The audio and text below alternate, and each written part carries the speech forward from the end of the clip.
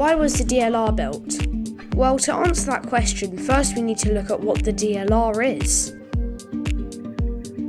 The DLR, also known as the Docklands Light Railway, is a driverless light rail system primarily serving the Docklands area of London.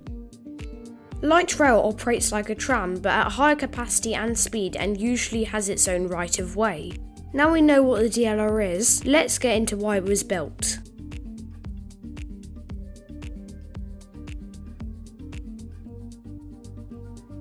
In the 18th and 19th century, new docks were built in the east to cater for the rapidly growing city. But from the mid-1960s, the docks gradually closed down due to not having the space to expand and could not handle larger vessels. Throughout the 1970s, the government and the London Council put forward various plans to redevelop the Docklands area.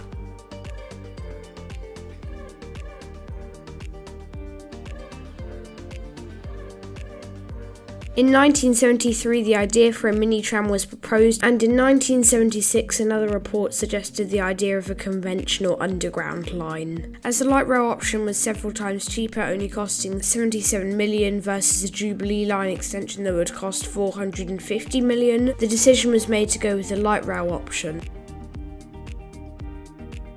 Initially, the railway was planned to be manually operated and have some stretches of rail running along the street, but this was later changed to be mostly autonomous and have fully dedicated infrastructure. With the deadline set of 1987, construction teams had to get to work to bring this idea into reality.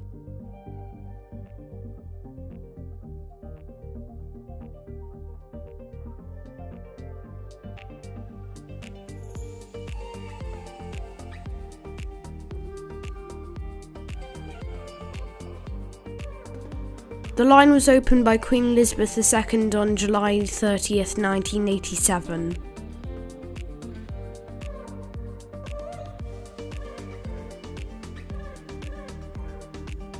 The DLR has 3 out of 4 level automation. This means that it is driverless, but it still has guards to supervise the train and take over driving if the system has any issues.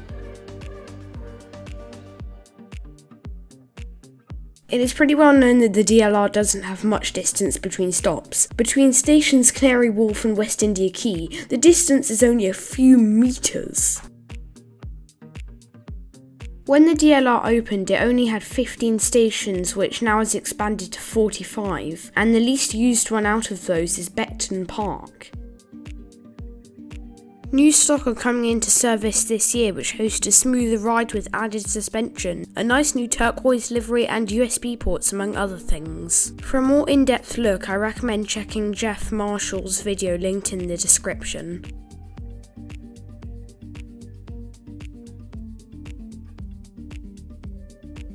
Only 5 of the DLR stations are underground: Woolwich Arsenal, Island Gardens, Stratford, Cutty Sark and Bank. Of these, Bank is the deepest at 41 metres below the surface. Now for some shorter facts. During the 2012 London Olympics, the DLR's annual ridership doubled to over 100 million passengers. Not really a fact, but the new DLR trains that I just spoke about look very similar to some of the Paris Metro stock. Thank you so much for watching to the end, and please consider subscribing and liking the video. It only takes a few seconds, but it genuinely means a lot to me.